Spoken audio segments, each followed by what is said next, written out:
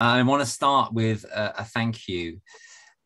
The thank you is to everyone who's been involved in any way with deep adaptation or to collapse anticipation. So that is, for starters, everybody on this call.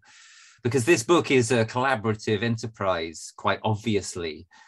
But I want to emphasize that it rests on a deeper substrate of deeper resonance. In other words, this book wouldn't be happening and it wouldn't matter if there hadn't been a huge number of people who resonated when Jem put out the deep adaptation paper and who decided in one way or another to get involved. So yeah, I want to say a thank you to everyone who's played any part in that, because in some sense, this is a collaboration of all of you and all of us, this book that we're celebrating here today. Here's the book, by the way, if you haven't actually seen it. Yeah, it really does exist. Look, 3D objects, brilliant, nice and fat as well, plenty of meat. And I wanted to add to that just a word on why I wanted to do this book. I was a sort of early adopter of deep adaptation in 2018, one of the earlier people, I think, to read the paper in the sensational aftermath of its release by Jem. And back in 2018, he and I first started talking about doing a book about deep adaptation. And really the reason why I wanted to is I thought this is such an important concept. And it's a concept which needs to be understood as relevant to everybody, whether or not they're convinced that collapse is inevitable, whether or not they think they have a timetable for it.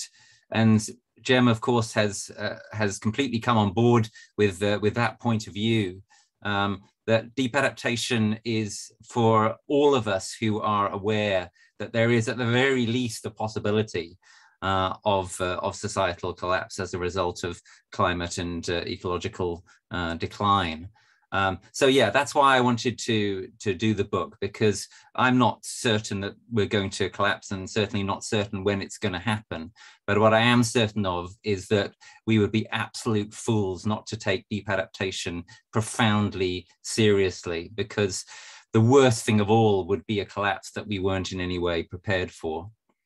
But also it's interesting to note that I think that Jem and I have come a bit closer together in our views as the process of editing this book has proceeded. I've edited a few books over the years, and I must tell you, at the end of the process, you're not always as close friends with the person who you're editing with as you were at the start of the process. But in this case, we've certainly become closer friends and closer colleagues. And one of the reasons, I think, is that while I don't think Jem's view of the situation has changed greatly in the last 3 years, my view has changed somewhat. I have become a little more pessimistic, or if you want, realistic since 2018, and I'm seeing the chances of our averting collapse shrink as the window of time we have available shrink. So perhaps that's made it easy for Jem and I to be closer in our collaboration at the end of this process than we were at the beginning. The last thing I want to say is this, that as Katie said in her opening remarks, this is quite self-evidently a challenging topic. I hope we get to feel a little bit of that in the remainder of this hour. And for me, the phenomena of eco-anxiety and eco-grief, climate anxiety, climate grief, are of profound importance in the kind of way that eco-psychology has helped us to understand, including, of course, the crucial work of Joanna Macy, my teacher, who it's wonderful to see on this call here today. I want to add one more element to that mix, which is not talked about so much, and I think this is interesting, which is the concept of eco-anger or climate anger.